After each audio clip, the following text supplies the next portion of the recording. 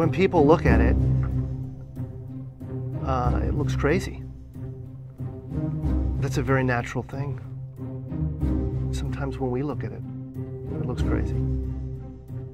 It is the result of reasoned engineering thought, but it still looks crazy.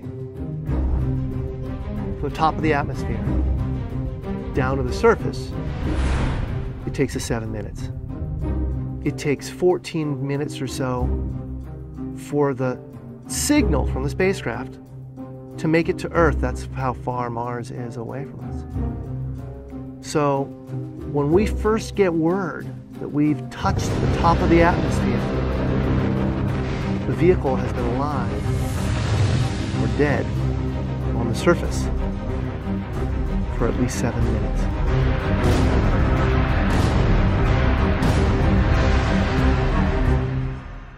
Entry, descent, and landing, also known as EDL, is referred to as the 7 minutes of terror because we've got literally 7 minutes to get from the top of the atmosphere to the surface of Mars, going from 13,000 miles an hour to 0 in perfect sequence, perfect choreography, perfect timing, and the computer has to do it all by itself with no help from the ground. If any one thing doesn't work just right, it's game over.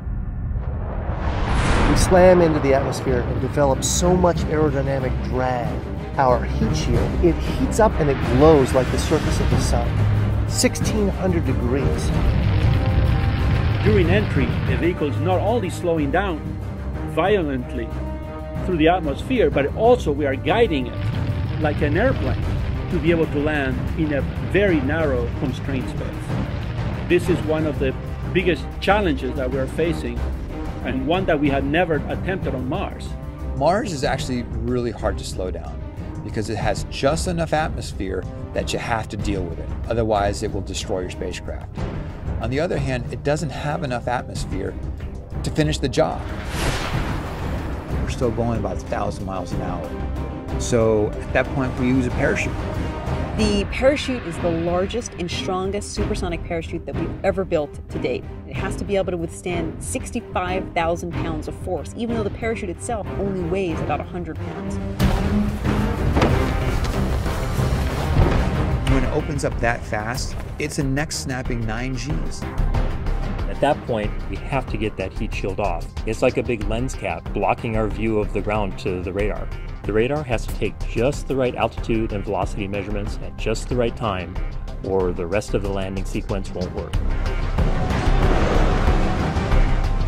This big, huge parachute that we've got, it'll only slow us down to about 200 miles an hour. And that's not slow enough to land. So we have no choice, but we've got to cut it off and then come down in rockets. Once we turn those rocket motors on, if we don't do something, we're just going to smack right back into the parachute. So the first thing we do is make this really radical divert maneuver. We fly off to the side. Diverting away from the parachute, killing our horizontal velocity and our vertical velocity, getting the rover moving straight up and down so it can look at the surface with its radar and see where we're going to land. And we head straight down to the bottom of a crater, right beside a 6-kilometer high mountain. We can't get those rocket engines too close to the ground, because if we were to descend propulsively with our engines all the way to the ground, we would essentially create this massive dust cloud. That dust cloud could then go and land on the rover.